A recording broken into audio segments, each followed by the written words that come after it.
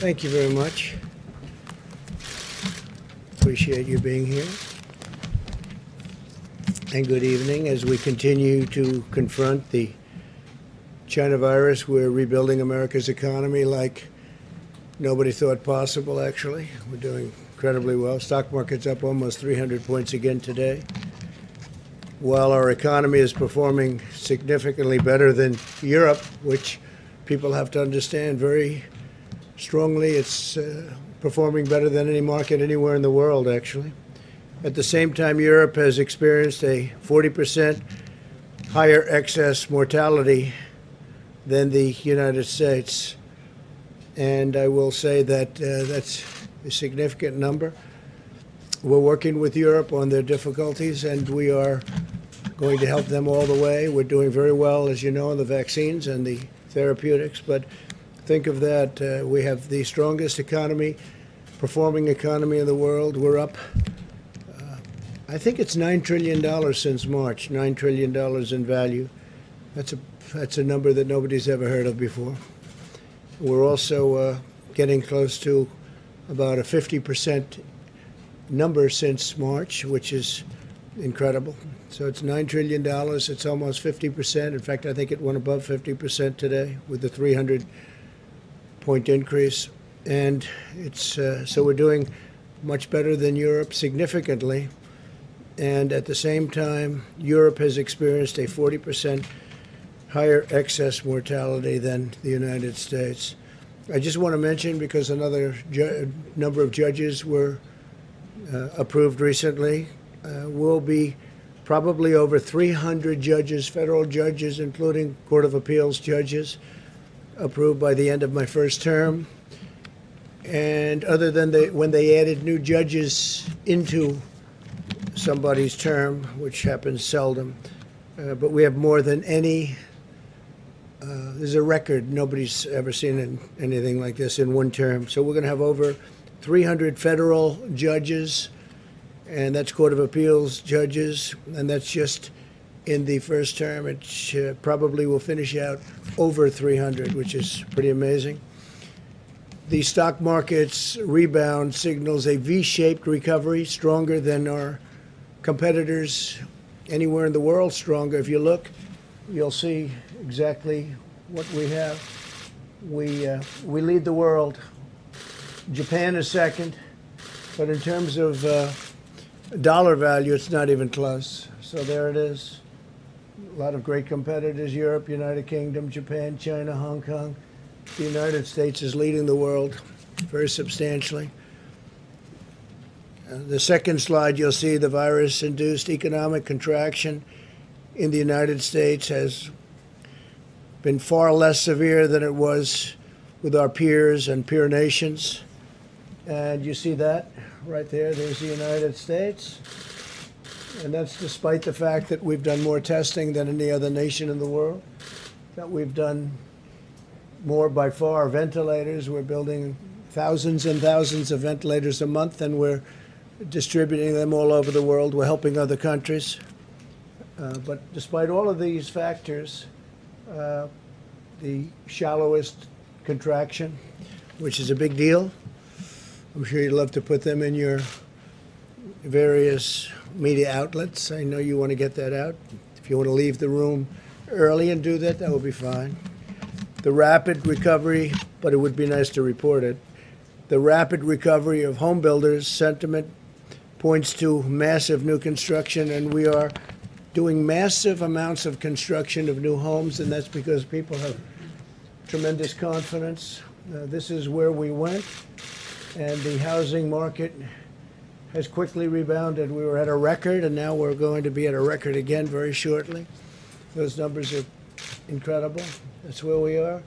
We had to turn off the economy, and now we're turning it back on, and that's beyond a V shape. This is going to be very strong. It's called a strong V. Automobile demand has increased 65% over the last 3 months, 65% automobile demand. And we're anticipating that that's going to go up even further, but that's more than anybody else. The manufacturing sector, remember, manufacturing is dead according to the past administration of Obama and Biden. Manufacturing is dead. You need a magic wand. Well, you don't need a magic wand. You need competence and capability. The manufacturing sector is booming, and the production index is at the highest reading since October of 18, which was an extraordinary period of time. And there we are. That's pretty good. These are numbers that nobody has seen until just recently, and now they're just coming out. These are numbers that are leading, I guess, stock market people. They're very smart people. I know many of them, and they're seeing things that they don't even believe. So the manufacturing sector is booming, and the production index is at its highest reading in a long, long time. The economy generated over 9 million jobs in the last 3 years, a record by far, and 12 million more jobs than experts predicted. So there you are.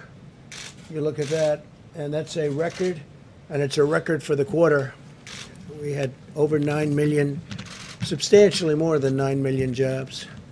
So those are incredible numbers about our economy and how it's coming back. It's coming back very strongly. It's coming back at a level that's far greater than anybody anticipated. And we're very proud of that, and I give a lot of credit to all of our people, Steve and Larry, and we'll be talking about it if you have any questions on it. I shouldn't have any questions. I didn't print those charts. Who did? The economy generated, let's see, I don't know, we'll find that out for you, but it wasn't us. We took those numbers from somebody. Where did you get those numbers, Larry? They're from where? This is from BLS Jobs Report. BLS Jobs Monthly Report. Jobs Report through July. Okay, everybody has that. Everybody needs. The Democrats have abandoned the American people over the simple subject of politics. Chuck Schumer and Nancy Pelosi are holding the American people hostage over money for their radical left-wing agenda that the country doesn't want and won't accept. For example, they've asked for a ridiculous $3.5 billion, that's billion, $3.5 billion for universal mail-in voting, a system riddled by fraud and corruption. You just look at what happened with the Carolyn Maloney race. They should do that race over, by the way. I think her opponent is right when he is having fits about that race. When you look at the ballots that are missing and the ballot frauds, nobody knows what's going on with that race, and yet they declared her a winner. So her opponent, I don't know what's happened over the last 24 hours, but her opponent is rightfully going a little bit crazy.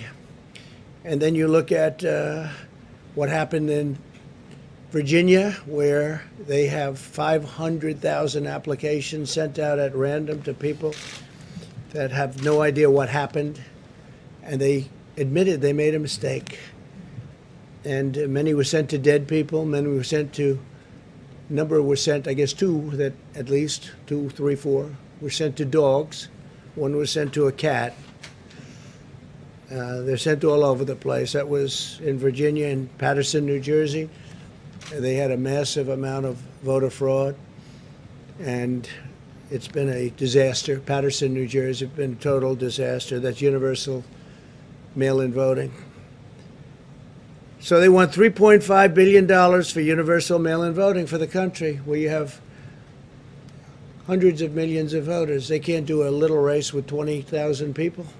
Now they want to take it countrywide mail-in voting. It's going to be the greatest fraud in the history of elections. When you always talk about Russia, Russia, Russia, China, Iran on voting, your biggest problem is going to be with the Democrats, not with China, Russia, and Iran. Your biggest problem is going to be with the Democrats. But now the Democrats, they want $3.5 billion, think of it. But now that they're unwilling to approve a bill that gives all of that money, of course, we would never approve an amount like that. And they also want $25 billion additional for the post office, Steve. $25 billion for the post office, so the post office can handle this vast amount of ballots that are being sent at random all over the place. They have no idea where they're going. So they want 25 billion, and they want, think of this, they want 3.5 billion. Would you say that's enough to cover it? I think we could do it for less, right? I think we could do it for less. But they want 25 billion for the post office because of this. And remember, the new man, who's a great person, a great businessman, just got there a little while ago. The post office has been run poorly for many, many decades. Great people in the post office, incredible people, but they've had very bad leadership for many years, so we'll get it straightened out. But they turned down this bill because they want radical left agenda items that nobody in their right mind would approve. So they want 25 billion for the post office. They want 2.5 or 3.5 billion dollars for universal mailing, 3.5 billion. And the bill's not going to happen because they don't even want to talk about it, because we can't give them the kind of ridiculous things that they want that have nothing to do with the China virus. It has nothing at all to do with China virus, much of what they're asking for. So therefore, they don't have the money to do the universal mail-in voting. So therefore, they can't do it, I guess, right? Are they going to do it even though they don't have the money? They're asking for the 3.5 billion. They're asking for 25 billion for the post office so they can do this, I guess, and other things. At 25, I would hope it would be a lot of other things too. But therefore, they don't have it. They don't have the money to do the universal mail-in votes. It'll be the greatest rigged election in history. It'll be the greatest fraud ever perpetrated, other than perhaps what they did to my campaign, where they spied on my campaign, President Obama, Biden, and everybody else. And they got caught. Let's see what happens. This will be one of the greatest frauds in history. So they're admitting that they want 3.5 billion, and they're not going to do a deal that's good for the American people. Therefore, they're not going to get the 3.5 billion. Therefore, they can't do the universal mail-in vote. It's very simple. How are they going to do it if they don't have the money to do it? The Democrats are also holding up money for schools and hospitals and small businesses and state and local governments. They tried to stop Americans from getting unemployment insurance and protection from evictions, which is why I took this decisive action. And I did executive orders, which are now in full force and effect. And they're going forward. I signed a directive to provide a total of $400 of additional support for Americans who are unemployed due to the China virus. That's $400 more than the Democrats have provided. Remember that. That's $400 more than the Democrats have provided. Nancy and Chuck haven't provided anything. And remember this, President Obama, when we had a problem, a pretty big problem, a very big problem, you know what he gave? $25. He gave 25 bucks. So now they say, well, we want to give 500 or we want to give 600. They don't want to give anything. They're not doing anything. But President Obama and Biden, Sleepy Joe, gave $25. 25. And they'll complain, oh, we want to give more. Well, we're giving $400, and that's now in the works, and that'll be getting out to the people soon, Steve, okay? Remember that. $25 is what they gave the last time, 25. I want to make it unmistakably clear that I'm protecting people from evictions. They didn't want to do that. The Democrats didn't want to do a protection from evictions, people getting evicted because of the coronavirus or the China virus, whatever you want to call it. We have 20, now we're up to 21 different names. All we know is it came out of China and it shouldn't have. They should have stopped it. Under my executive order, HUD, HHS, and CDC have been directed to ensure renters and homeowners that they can stay safely in their homes. They're not going to be evicted. They are not going to be evicted. And those letters have already been sent out, Steve, so you'll make sure of that. I'm providing a payroll tax holiday to all Americans earning less than $100,000 per year, meaning bigger paychecks for working families through the end of 2020. That's a tremendous amount of money that's being supplied and given to families. Tremendous. The Democrats didn't want to do a payroll tax. They thought it was too much money, I guess, or it would make businesses too successful. They don't want to see success. They certainly don't want to see it before the election. They certainly don't want to see the kind of graphs and charts that you saw up there. They don't, because they say they can't win with that kind of success. They can't win. They have to get used to it. Remember, we've already gotten $3 trillion in stimulus, so they should have probably negotiated a little bit differently.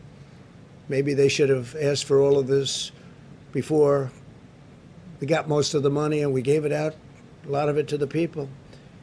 When we win the election, when I win the election, I'm going to completely and totally forgive all deferred payroll taxes without in any way, shape, or form hurting Social Security. That money is going to come from the general fund. We're not going to touch Social Security. I said from day one that we're going to protect Social Security, and we're going to protect our people. And Social Security is one of the things that will be protected. Pre-existing conditions will be protected. Medicare will be protected.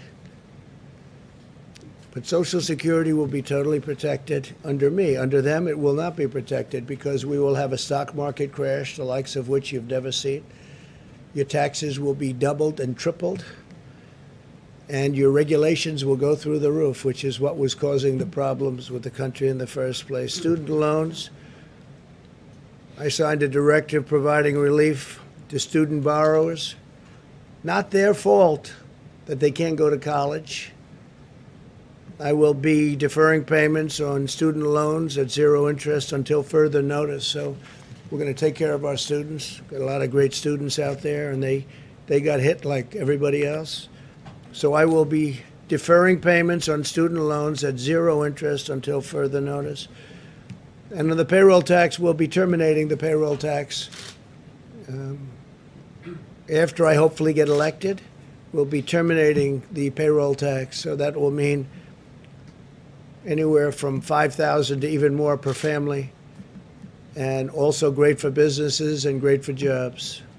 A lot of people will be very happy to hear that. A lot of the great, certainly conservative economists will be great to have. They think that's the greatest thing we can do. That's better than the payments. That's better than anything else.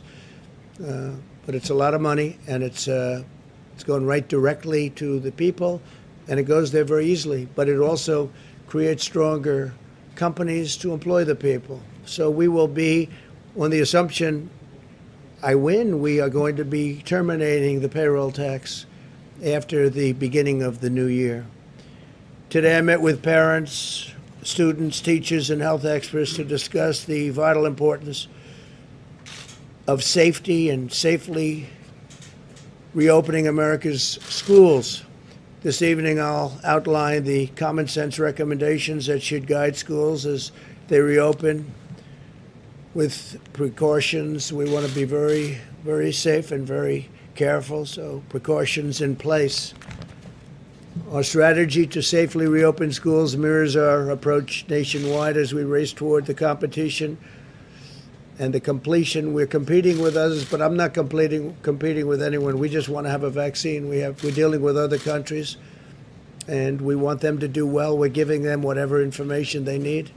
We're all working toward something that will happen before the end of the year, maybe substantially before, but before the end of the year. And therapeutics will happen likewise even sooner. But we're looking for that responsible path forward to shelter those at highest risk while allowing those at lower risk to resume work and school and play football. Go play football. I spoke to some of the great football players, college players, Trevor, and a lot of great players called Coach called Coach O. A lot of fantastic people I got to speak to, athletes, leaders, They want to play football. Let them play. Let them play. And they feel safer on the field than they do walking around and doing nothing. So hopefully that will happen. And hopefully when they play football, they will proudly stand for the national anthem, and they will proudly stand and respect the American flag. Or at least I'm not watching. I can't speak for others, but based on what I see now and based on what I'm looking at with respect to the NBA at this point, a lot of people agree with me. So we want people, we would like to request people, you stand proudly for the flag and for the national anthem. In the months since the virus arrived, we've learned a great deal. While this is a dangerous and highly infectious disease, it primarily affects the oldest segment of our population or those with chronic health issues. The United States has the largest nursing home and assisted living home population in the Western world by far. Nearly half of all of the deaths from the China virus in the United States have occurred in nursing homes and long-term care facilities. The median age of those who succumbed to the virus is 78 years old. These findings underscore that all Americans must continue to apply extreme vigilance in protecting our elderly population and those with chronic conditions. Outcomes are very different for younger Americans without serious health issues, tremendously different.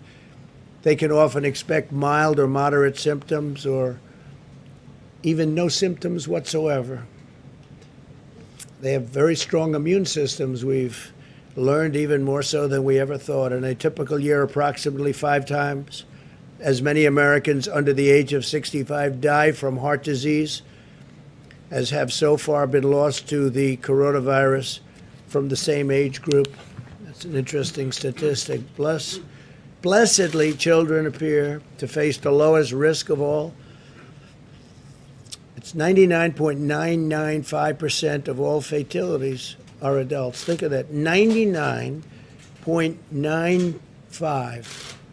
That is extremely close to 100% of all fatalities are adults. Children often have only mild symptoms, and medical complications are incredibly rare, very, very, very rare. Those that do face complications often have underlying medical conditions. In each of the last 5 years, the flu resulted in more deaths of those under 18 in the United States than have been lost thus far to coronavirus by far. The flu. The flu does kill young people.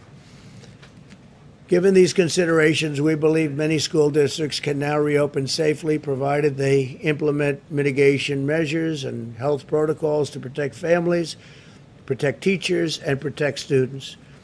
All families should be empowered to make the decision that is right for their own circumstances. This is especially important if a child has underlying health conditions or lives with a parent or grandparent who is at a high risk. And one of the things we'd like to do is when we make payment to schools, because we spend a lot of money on schools, we'd like to make the payment directly to the student or to the child. And that would mean to the parents essentially, but to the child. We want to follow the child so that if a school is closed, the family can go to another school, maybe in another area, but they can do it, and would like to make that payment. Rather than paying a school that's closed, would rather pay directly. We're following the child, where the child goes, and we want to pay the family, pay the child, and then the family can take care of the cost. And we're trying to get that approved too, but the Democrats don't like doing anything unless it means doing for the union, which controls Nancy and controls Chuck 100%. And I have nothing wrong with the union. I have great respect. Very few people do I respect more than a great teacher. It's a tremendous talent. They're really underappreciated. These are phenomenal people with tremendous talent. The great ones are among the most important people we have in this country. But And they'll be great at they'll be great at charter schools, and they'll be great at, when we talk about school choice, which we'd like to see so that parents can take their children to the school of their choice. That's something we want. We think it's very important, especially in the minority communities. They want it so badly. African American, Hispanic American, Asian American, they want it so badly. But the two people I mentioned, Nancy and Chuck, they're totally controlled by the heads of the union. I think the teachers like us a lot. We're taking care of our teachers. We want to take care of our teachers. But we cannot indefinitely stop 50 million American children from going to school and harming their mental, physical, emotional, and academic development and inflicting long-term lasting damage. I heard a gentleman today, a great person, some of you were at that meeting, from Harvard, say that every year is $10,000. It's people, they lose a tremendous amount of money in the future. Mentioned $10,000. And I think he was talking about on a yearly basis, they lose a lot by every year of education that they lost. Every year they gain $10,000. And when you have students sitting at home playing with a computer, it's not the same. That's one thing we've learned for sure. It's not the same, can never be the same as being in a classroom. So we want to get our students in the classroom. The American Academy of Pediatrics has released guidance, recommendation, that schools reopen. They said reopen. It said, quote, lengthy time away from school and associated interruption of supportive services often results in social isolation, making it difficult for schools to identify and address important learning deficits. The doctors also warned about the risk of increased abuse, substance use, depression, and suicide. Suicide. The National Education Association recently stated, despite the momentous efforts of educators during the pandemic, online learning has never been an effective replacement for in-person learning and support. So when you sit at home in a basement looking at a computer, your brain starts to wither away. We have a lot of good experience at that just by taking a look at what's happening in politics. Studies estimate that school closures last spring caused the average student to fall 50% behind in math and roughly 35% in reading compared to a typical year. Think of that. Caused the average student to fall 50% behind in math and 35% in reading compared to being at the school, being with your teachers, being in a classroom. We've learned that. We've learned that learning from a laptop is not great. And frankly, we've also learned that telehealth, little unrelated, but it's up 35,000%, and it's been incredible. 35,000%. We'll check that number, Larry, but that's an incredible, but it is. People are staying home, and the telehealth, that has been a tremendous success.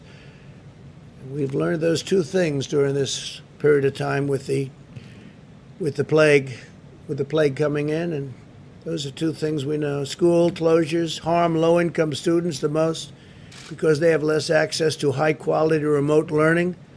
They don't have computers and less resources for academic support. All schools should be making plans to resume in-person classes as soon as possible. To support the reopening of America's schools, we provided $13 billion in elementary and secondary schools toward the CARES Act and CARES Act funding. We're giving CARES Act funding, the vast majority of which remain available for states to use.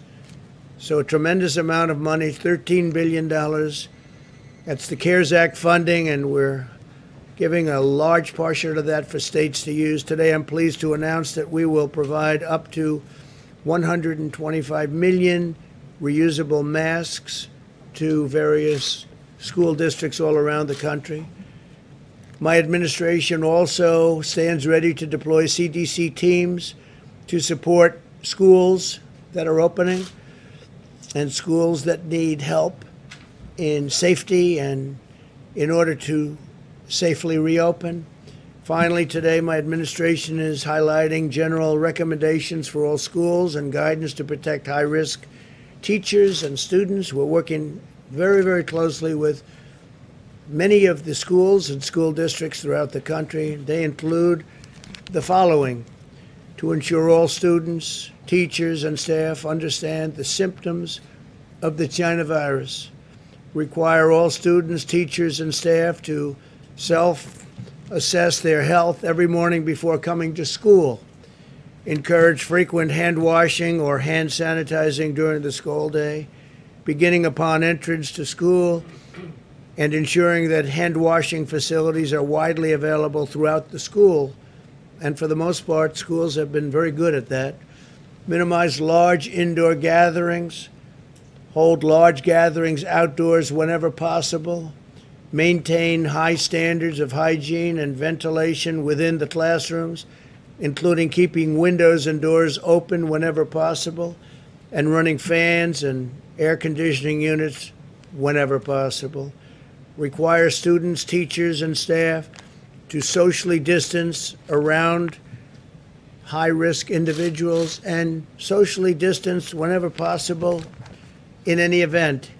Encourage the use of masks when social distancing is not possible. Post instructions regarding hygiene and social distancing all over the school and all around the school. We encourage schools to adopt these measures. We've been working with so many of them, and to the best of my knowledge, virtually every one of them agrees to do that. While we're also providing high-risk teachers and students options to engage in distance teaching or learning, we're working on that also. College-age students also continue to be one of the lowest risk demographics. More than 99.8% of the deaths from this horrible disease, the invisible enemy, we call it, occur in people over 24 years of age. Think of that, 99.8% occur in people over 24 years of age. For this reason, it could be safer for them to live at a school rather than live with their older parents or grandparents. We got to go to school. We got to open up. We got to open up our schools and open up our businesses. And a lot of it has been open, but we can do better. As we move forward, the number of cases is not by any means the most important metric to focus on, because the fact is we have more cases because we have far more testing than any country in the world. There's no country that's even close. We've done more testing and better testing than any country, and many of these countries that the media was putting up as a shining example of success, they're right now in massive outbreaks. You see what's going on in many of the countries that you constantly mention. Far more important is who the virus is infecting. That's why our strategy and attention are focused on preventing the cases that are most likely to require hospitalization or result in death, those that afflict the elderly and those with certain underlying health conditions, all the while acting to prevent hospital overcrowding. If you look at some of the states that had a flare-up recently, they're all doing very well. Florida is going down rapidly. I want to give a lot of credit to the governors. Florida is going down, and Arizona is going down, way down. They've done a fantastic job. California, as you know, is going down. And many other locations, it's doing very well. And many locations are really in fantastic shape, some with very little, if any, problem. Large portions of the United States. Those advocating for a never-ending blanket nationwide lockdown have no answer for what it would do to the mental, physical, and social health of millions of American children and people. This includes parents where they have to stay home with their children and they lose their work and they lose their job because their children isn't at school. They have to have somebody to take care of it, and they want to take care of their child. They don't trust people. A society must put the health and safety of our children first. A man who has the respect of everybody, he's highly respected by me and anybody on this subject. He's the expert. Dr. Scott Atlas is here from Stanford, and he's been working with us for a period of time, and I thought it would be great. He was saying things to me the other day. I said it would be great if you could tell that to the media. So this is the first time I've shared the platform, and it's an honor to do so. Scott is truly, he's a brilliant man, he's a wonderful man, and he cares about this subject very much. And I'd like to ask Scott to come up, please, and say a few words. Thank you, Scott. Thank you, Mr. President. It's obviously a great honor to be here and a great honor to serve this president who's really focused on the very important parts of the pandemic. And I'm new here. I'm just sort of getting involved, but I want to thank you and the Vice President and the entire team, the task force team, and all the people who are not very visible, really, for working so hard. These people are working 24/7. And it's quite amazing. And I think today we had a fantastic event that I'll just mention on opening the schools, because the president's priority is to open the schools and open them safely and have parents have the options to either use open schools or do whatever they can to eventually get back to open schools, including any kind of hybrid or other arrangement they may want to do. It was a great event. We had a group of fantastic parents, teachers, medical experts, and it went very well. And so I won't spend a lot of time up here, but thank you very much, and I hope I can help out in some way. Thank you. Steve, thank you. You mentioned the executive orders that you signed. Are we now unlikely to see any more stimulus legislation before the election? Well, we're giving $400, and we are in constant touch with governors also, who they'll be making perhaps a contribution. They have options. They can do it or they don't have to do it. I think most of them will do it. We're also doing a payroll tax cut, which is a massive number. That's a very big number. And that's a number that's bigger than any of the numbers we talked about. And the beauty of that is it really incentivizes companies, and because it's both a company cut and a employee cut. So that really very much incentivizes people to go back to work and work hard, and the company to hire people back. And we've had some of the great economic minds saying that's the most important cut. That would be the best cut you could do. We couldn't get the Democrats to even think about agreeing to it. It's not the Democrat way, I guess, because it just seems that whether it's Larry Kudlow or any of your many friends, that's the one they wanted the most. Would you say, Larry? And so we're doing that, and that was never even really discussed because that was taken off the table by the Democrats immediately. And this is every week. Every week you get a check, or a month, or biweekly. This is a major amount of money that you're getting directly. So it's really, it's a very big number. It's a very substantial number. And this is, don't forget, this is in addition to the $400. And this is a big number. And now at the end of the year, the assumption that I win, I'm going to terminate the payroll tax, which is another thing that some of the great economists would like to see done. We'll be paying into Social Security through the general fund, and it works out very nicely.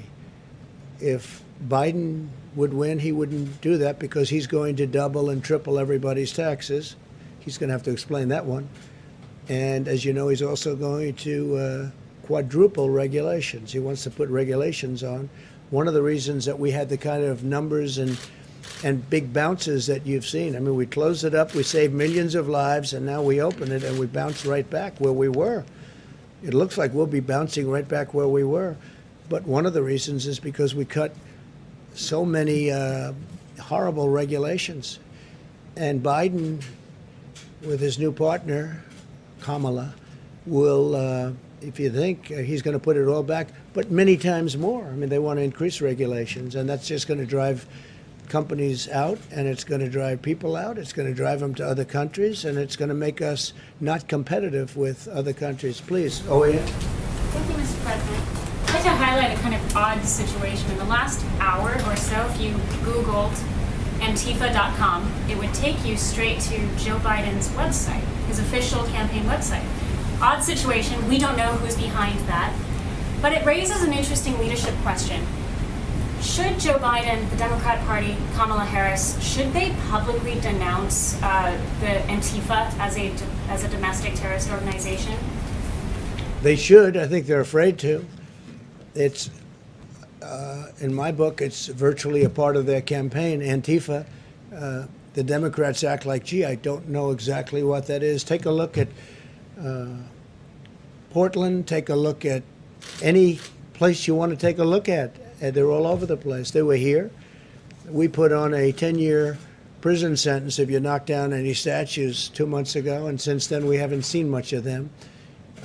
We had to send border security. We sent actually Homeland and border and different forms of Homeland to Portland in order to, you know what we had to do. We had to save. They wanted to knock down a courthouse, a $500 million courthouse. They wanted to burn it down, knock it down. And they were easily able to defend. But the mayor and the governor of the state, they didn't want to do that.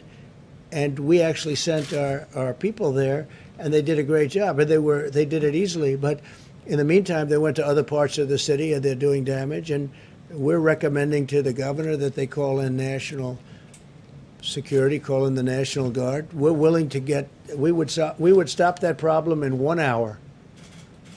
We sent just defensive measures to protect and save that courthouse from being burned down or knocked down. We also saved a couple of other buildings, federal buildings, because they were unable to do the job. I have to say this, they have really good police. They have a great group of people that if they would be allowed to do their job, same with Chicago and same with New York and a couple of other cities, if they allowed, you have, in Chicago, 25,000 police, and they're really good, but they're not allowed to do their job. In New York, you have New York's finest, but they've totally taken away their incentive. They've taken away their lives, in a sense, because they don't allow them to do their job. They could do that job so easily, you wouldn't have a problem in New York. And that includes with terrorism and everything else. They disbanded. They've cut by $1 billion their budget in New York, $1 billion. And crime is up by 200%, 250%, depends on what week you're looking at. It's crazy what's going on in New York. We could solve that problem easily, but we don't have to, because they should be able to do it themselves. But they have to give the honor back. It's an honor. They have to give the honor back to their law enforcement groups. New York is great, so is Chicago. And in Portland, they could do the job. If they don't want to do that, we would send in gladly if they want. The National Guard will take care of it in 1 hour. It'll go very quickly. As we did, by the way, if you take a look in Minneapolis, when they were burning down Minneapolis, a wonderful place, but nobody's ever seen anything like it. After days, the very liberal, and these are all run by liberal Democrats. Every place I talk about is run because we have great cities, and they're run by Republicans. Okay, it's there's no magic to it. It's obvious what's going on, and the cities that I mentioned are all run by liberal, very liberal Democrats, and it's very sad when you see what's happening to New York. It's very sad when you see what's happening to other cities, not just those three, other cities. And when you look at what's happening, it's not even believable. I left New York almost 4 years ago, and you could see signs of problems because de Blasio was there. He's a horrific mayor, just horrific. I mean, people don't want to go there anymore. He's not only is it bad with crime, the way he talks about the city and what he does, he's horrific. And when I see that, it's a very sad thing. I left almost 4 years ago, right? And when I look and see what's happening to a city that I love, that still has great potential, but it's going to have to be brought back, because what happened in New York is it's not even believable. What's happening in Chicago, where one weekend you had 78 people shot and 18 die in a weekend, and then successive weekends you have so much of that happening, and it's really not even believable. And if you let Democrats run this country, and we've stopped it from going other places, if you let Democrats run this country, you'll have all of your cities be just like that. Thank you, Mr. President. The heads of the Boston and Dallas Fed today said that the economy hasn't recovered strong enough because the country hasn't contained the virus. So what's your response to them, and what did that argue for a stronger federal response? Well, look, you just saw it. Other countries were doing much better than all other major countries, peer countries. This chart came out just a little while ago. I thought I'd say, see, it's that kind of a question, the wise guy question, because I just went over the whole thing. We're doing better than almost everyone with the economy, and I think we face a headwind because Democrats, perhaps for political reasons, don't want to open up their states. And that's having a huge toll. That's taking a huge toll on people within those states. When you look at North Carolina, you have a man doesn't want to open it up. You look at Michigan, you look at some states. I mean, they just want to keep these people in their houses, in their prisons. They call them prisons. And I think a lot of it's for political reasons, because they want to look as bad as possible on November 3rd, but I don't think it's going to matter because we're doing so well in so many ways. As far as the plague is concerned, when you look at the numbers, take a look at what's going on now with other countries. They're having flare-ups that are very, very substantial, and we've done very well. We're helping a lot of those countries, and those were model countries that you used to talk about and say how well they were doing, except they just exploded. They just had very big flare-ups. You understand that. No, we're doing very well, and I don't have to show you the charts again, but those charts are at a level that nobody even thought possible. I think we're going to have a fantastic third quarter. I think next year will be one of the strongest years we've had. And this is with California being closed down. This is where North Carolina and Michigan and tremendous states, great states, are being closed by for reasons I think that Scott would tell you disagree with, right? You disagree with. We spent a great amount of time talking about it. We got to open up our country. We understand the disease. We understand who it hits. We have to protect our elderly people, especially our elderly people that are not well. We have to protect them. But we understand it, and we understand it well. We've learned a lot. And we're going to have the vaccine soon, and we're going to have the therapeutic soon. It's going to come out very soon, and we're very proud of the people and the job they've done. Yeah, please, go ahead. Thanks, Mr. President. Joe Biden and Kamala Harris just appeared together in their first campaign event right before you got up on this podium. Can you tell us if you watched their remarks and give us your reaction to them? I didn't watch. I saw just a moment of him speaking, a moment of her speaking, and it was enough. Look, he made a choice. He picked her. I watched her. I watched her poll numbers go boom, boom, boom, down to almost nothing. And she left angry, she left mad. There was nobody more insulting to Biden than she was. She said horrible things about him, including accusations made about him by a woman where she, I guess, believed the woman. And now all of a sudden she's running to be vice president, saying how wonderful he is. I thought it was a very unusual pick because she said such bad things, and you know better than anybody what, you won't write it because, you don't want to do that, but you know better than anybody. She said horrible things about him, horrible things. And she mocked him, openly mocked him. That's why I thought that was a very risky pick, because I'm sure that'll be played back, not necessarily by me, but others. It'll be played back. The other thing, if you look, she wants a $3 trillion tax hike, no fracking, How do you think no fracking in Pennsylvania is going to play?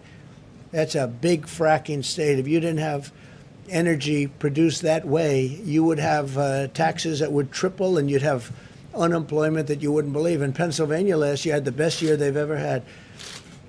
Texas last year had the best year they've ever had. Oklahoma, best year. Almost every state in our nation last year had the best year they've ever had. And they're going to have that again next year. And you can see that by what? But think of it. She wants no fossil fuels. No fossil fuels. Really? Tell that to Texas. And then I hear Trump is only 1 point up in Texas. No, they said the same thing with crooked Hillary Clinton. They said, Texas is in play. Trump is down in Texas. And then I won Texas immediately when they said the polls are closed. Trump has won Texas. And I won by a lot. And I won Georgia by a lot. It's the same thing over. It's almost like a duplication of what happened before. Except we have much more energy now than we ever did in 2016. And we had a lot. We had record amounts in 2016. But you take a look at the tax cuts. We gave the biggest tax cut in the history of our country and the biggest regulation cuts in the history of our country by far. Right? He wants to increase everybody's taxes. And she's one of the people that wants that. I mean, you take a look at that. She wants to defund or at least substantially reduce money going to police departments. And you can't do that. You can't do that. It's actually got to be the opposite. I've been endorsed by so many police departments. I'm getting a really good one this week that you'll be seeing. Really big, really good. But who could ever, what police department, what law enforcement group could ever support Joe Biden, where he said things that are so bad and so foolish, frankly so stupid in terms of crime and what would happen. So we're getting all of law enforcement. We're getting the military. She wants to spend much less on our military. I've rebuilt the military. We have the strongest military now. Much of the equipment is coming in, all made in the United States. $2.5 trillion we spent. When I took over, we had a military that was totally, it was in terrible, terrible shape. It was depleted. It was a depleted military. Old planes, old tanks, old everything. And we have a beautiful, brand new military with the best people in the world. We never had anything like it. Some of the equipment is still coming in. No, we've done a real job, and I think we're going to be extremely successful. I was surprised that he picked her, very surprised because of the horrible way she talked about him, and frankly because she dropped like a rock. I didn't. When I ran against 17 people, mostly governors and senators, some others. Ben Carson was very strong, very good. A couple of others, but mostly governors, mostly senators, and I ran. And I went up. She ran and she went down to rock bottom. I don't think she ever got to run her first, to take a vote in the first state. So generally speaking, you don't want to pick somebody that went down. She went down, but she went down in a very terrible way, and she said horrible things about Biden. She said far worse about Biden than I ever did, and now she's running as vice president. So how does that work? Please, in the back. Mr. President, thanks for taking my question. I'm wondering tonight if you might have any words of encouragement for middle schoolers or high schoolers starting the school year strictly online who might be frustrated, wondering how they're going to get through the next quarter, missing their friends and teachers. Just wondering if you might have any words of encouragement for them. It's such a fair question, such a good question. Yeah, I mean, you hear what I was saying, where Scott will be involved, and he'll be talking to you over the next couple of days, what he's saying from great experience. No, I feel very badly for him. And I have a feeling that on November 4th, somebody's going to announce schools are open, the country's open, everything's open. I really believe a lot of it's done for political reasons, if you want to know the truth. I think so. But you're right. Online is not the same as being in the classroom, and that's been proven. It's been proven loud and clear. Yeah. Any other questions? Mr. President. Only a Go ahead, please. Thank you, Mr. President. You have warned several times that if Joe Biden is elected president, that there will be an invasion in suburban neighborhoods. It's a sentiment that you expressed in a tweet again this morning. What exactly do you mean by invasion? What I mean is people are going to become, they're going to be opening up areas of your neighborhood, which they're doing, and now they're going to do, they wanted to expand it, and they will expand it. If for any reason they're going to, in my opinion, destroy suburbia. And just so you understand, 30% plus of the people living in suburbia are minorities. African American, Asian American, Hispanic American, they're minorities, 30%. The number's even higher. They say 35, but I like to cut it a little bit lower. You know why? That way I can never get myself in too much trouble with the fake news. But 30% plus are minorities living in suburbia. And when they go in and they want to change zoning so that you have lots of problems, where they want to build low-income housing, you want something where people can aspire to be there, not something where it gets hurt badly.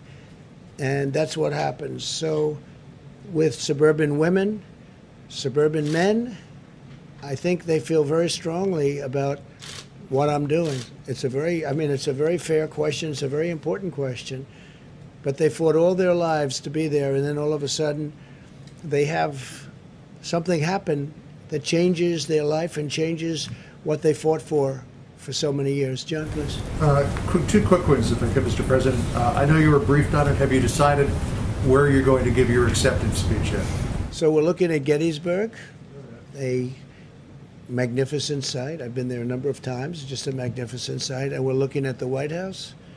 And I would say it's really down to those two. The White House would be much easier from the standpoint of Secret Service and, you know, the movement of hundreds of people, as you know. I would say we love them both. I love Gettysburg, but it's this is simpler. Would be magnificent. The White House is the White House is the White House. Gettysburg is one of the great and historic sites of our country. Frankly, as far as I'm concerned, of the world. So one of those two. I'll probably be announcing it over the next week or so. Maybe. I had a question about payroll taxes. If you permanently rescind the payroll tax, how do you pay for Social Security?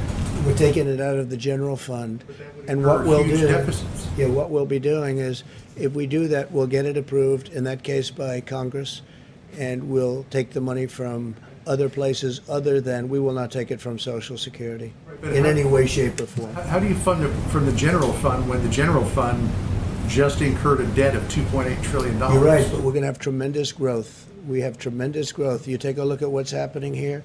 Next year, unless somebody comes in who doesn't know what they're doing and they start raising taxes and forcing everybody to leave the country or leave their jobs and companies to close, we will have tremendous growth. You will see growth like you haven't seen in a long time. Mr. President, since you didn't see Kamala Harris's remarks today, I wonder if we could just get you to respond to one thing that she said. Sure. She said that your refusal to get testing up and running, and I'm paraphrasing, you're flip-flopping on social distancing and masks, and your delusional belief that you know better than the experts. All of that, in her words, a reason that one American dies of COVID-19 every minute. What do you think of that? I think that's probably one of the reasons she was a terrible candidate and was forced to leave the race, because she got her facts wrong. You know, she's very bad on facts. She's very weak on facts. And just so you understand, we've done more testing than any country in the world by far. That includes India, which has 1.5 billion people. That includes China. That includes every country in the world. We've done more testing. We have better testing than any country in the world. They call, they want to know, where do we get it? How do we get it? We have better testing than any country in the world. When you do as much testing as us, however, as you understand, you develop more cases. If you tested on a set of 65 million people, which is what we've done, when you test that many people, you're going to find cases that normally you wouldn't see. If you go to Mexico and you go to other countries, you'll see they do almost no testing. They test if somebody's not feeling well. They test if somebody is symptomatic. They test very little. They test very little. We've done more testing than anybody in the world. We've done the best job of any country in the world, and that includes from making ventilators that nobody else could have done. We are the ventilator king of the world. We're supplying the whole world now in a few short months with ventilators that are very hard to produce, very expensive, very complex, very delicate, very, very important. We've done a great job. And then on top of that, when you look at the numbers, how we were impacted less than these other countries, and now you look at the explosion of countries that you would have said did such a good job, and some of them had advantages over us for obvious reasons having to do with the pandemic. But when you look at the job that we've done compared to others, we've done a great job. And I read today that she's very short on facts. I think she's going to be a big failure, and I look forward to the debate between her and Mike Pence, because I think he'll do even better against her than he did against Senator Kaine, which was a total wipeout. So we'll see how it all works out. All right, one more. Yeah, please. In the back. Mr. President, thank you very much. Me? No, in the back. Please. Thank you. Just ask, what do you say to those critics who argue you're trying to sow distrust in democracy and deliberately trying to sabotage the post office to undermining mail-in voting, which a lot of people need? I say the Democrats are sabotaging the post office because they're not approving $25 billion that was requested. So they're sabotaging the post office, and they're not allowing the post office to function properly, and they're certainly not allowing universal mail-in votes when they do that. But equally importantly, they're not allowing $3.5 billion in funds to do voting that they'd like to do. Therefore, all of this and all of the tremendous mistakes that were made with regard to mail-in voting, all of these tremendous mistakes, you can't even do it. I would imagine the courts, this is in many courts right now, they're showing all of the disasters that have taken place just in the last short period of time, in the last 2 months, with respect to universal mail-in voting. It's just like a total catastrophe what's happening, and we can't let that happen. Go ahead, real fast. Mr. President, I'm Sure, go ahead. One is about, you had graphs about the economics of COVID, Right. but deaths in America are still going up, whereas in Europe, right now, 0 deaths in UK, 0 deaths in France. What's going up by cases, if you look at cases, and the cases are going up because we do so much testing and we find it, and I call it fake media gold, because we do so much more testing than any other country, and when you do all that testing, you find cases. Go ahead, Steve, real fast. First one on trade. You've got these trade talks with China going on. Is it possible you would pull out of the trade deal with China if they're not meeting their commitment? We've taken a lot of money from China in the last year and a half that no other president has taken in. We've done things to China that nobody else has done to China, even thought of doing it, with 25% tariffs, and taken in billions and billions of dollars, tens of billions of dollars, and given the farmers, as an example, $12 billion one year, $16 billion another year, and made the farmers extremely happy. You don't hear them complaining. They were targeted by China. But I'm very angry at China because they let this horrible disease, they let this horrible plague come into our country and come into the world. And they should have been able to stop it. They stopped it from going into China. They should have been able to stop it. So I'm very angry at China. Thank you very much. President, on unemployment, it's not $400, it's $300 from the federal government. So why are you saying it's $400? Mr. President?